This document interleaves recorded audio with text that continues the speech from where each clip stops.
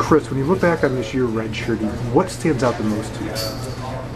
Man, I think how we kind of grew together as as kind of a whole team. When the beginning of the year started, we were kind of the redshirt guys and the guys that are playing was kind of a separate group. But just the way we've came together and kind of realized our common goal was not only to get ourselves better, but to help our team get better. And just to kind of see them grow, see the freshmen grow, see how much better they've gotten since the beginning of the year. I think it's just a year of growth, how much better everybody's gotten. See the seniors, we kind of leaving them out on a good note. Our season hasn't been going well, but just to see how everyone's improving and just got better since the beginning of the year. What was the most surprising part to you about redshirting? Something that happened that you went, I would not expected that before I went through it. Man, how fast this went. I honestly expected this to be a long season, a long haul, but it's honestly went a lot faster than I thought.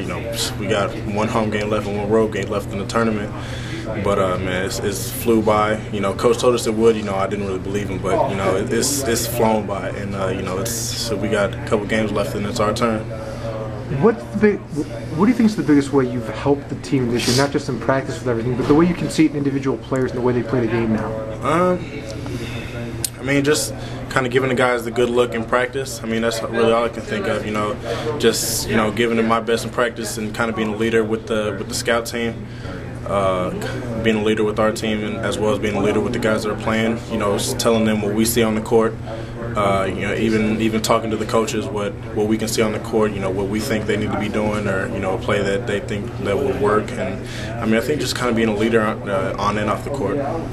There's kind of conflicting emotions for you because in a couple games the seniors are done, their college career's over, and that's kind of sad. But at the same time, you're right up, you're ready to play. Your time's right on out. Oh yeah, it's a little bit of both for me. Of course I'm sad to see the seniors go. They've helped me a lot as well. Kind of showing me around campus, showing me the ropes at Iowa State, and but at the same time, it's our turn. So it's kind of both for me to sad to see them go, but sad to see their season end. But at the same time, it's our turn. How good can you guys be next year?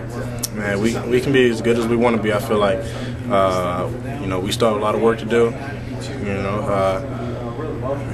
But I think the sky's the limit for us. If we're in the gym and we come together and when we figure everything out, we work hard and we're constantly in the gym, then I think we can be a great team next year.